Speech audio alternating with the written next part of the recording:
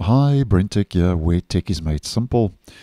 So a couple of days ago, I let you know that our next stable version of Edge, version 133, will introduce a dedicated Scareware Blocker, which will use machine learning to identify and block malicious scams.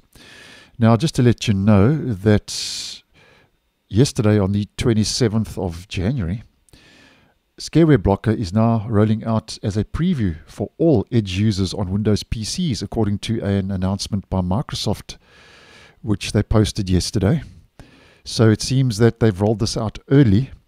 Now, when I posted previously, I didn't have the feature available, but now that it's rolled out in preview, if we head into our settings, and this is across the board, by the way, this feature is now available according to Microsoft. If we head to Privacy Search and Services, and we head to the security section, here you'll see Scareware Blocker. Allow Microsoft to use AI to detect potential tech scams. You can click on the Learn More link, which will take you over to the said article and post. And just take note, though, it's still in preview. So I think that's the reason it's rolled out before version 133 of Edge, because it's still in preview, it's still in beta. So it could have a couple of bugs. And I think this will roll out officially out of preview in our next stable release, version 133. And yeah, you can see that the feature is turned off by default. So if you want to use the Scareware Blocker, you can turn that on. And I think that's a good move because obviously AI raises privacy flags with certain users of Microsoft Edge. So keeping this off, if you are interested in privacy, may be a good option. But obviously, if you want to block scareware, then you obviously would need to turn that on. Now, just a quick recap.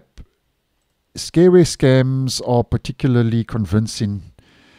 They're a type of tech support scam, as you can see. And this is an example from that post of Microsoft. And what they do is they use aggressive web pages to convince you into thinking that your system is infected with malware, and then pressure you to call a fake tech support number and try to gain access to the computer.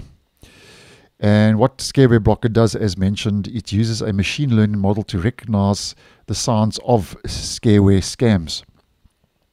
Now, basically, what is a scareware scam and what are the indications of a scareware scam? Basically, the anatomy of that scam is scams move fast to evade detection. That's the first thing. And scareware sites often use full screen mode, as we can see in the example provided. Just like popular video sites, so users know they can press escape to exit full screen mode, but scareware, what it does, it tries to camouflage the escape option, leaving you unsure of what to do next. Now, obviously, this is more pertaining to your not so tech savvy person. What scareware does is it also uses audio and keyboard mouse tricks to incite panic. That's another symptom of a scareware attack. So according to Microsoft, Scareware Blocker will help doing the following. Once an abusive site, they say, is detected, it will use Smart Screen. And then when Scareware Blocker suspects a scam, Edge will exit full screen mode. It will stop the aggressive audio playback, warning the user, and it will show a thumbnail of the page that you were just viewing. So, and this is an example of what Scareware Blocker will do when it detects, obviously, that malicious website. So here you can see at the bottom here, it's got a preview of that thumbnail, what the page was all about. And then what Microsoft says is that once you are back in control, so to speak, of your browser, Scareware Blocker will let you report the malicious site to protect others, and obviously it'll guide you through that process once it obviously gives you this warning the site looks suspicious. So that's just a quick kind of a hands-on of what the feature is all about. And as mentioned, it's starting to roll out now as a preview. So you can toggle that on if you so wish for all Edge users on Windows PCs. So Microsoft says Windows PCs. There's no mention of any other platforms, but I thought I'd just give you that quick overview and a quick kind of hands-on as to what the feature is all about. And it'll be interesting to know if you have received this in your region.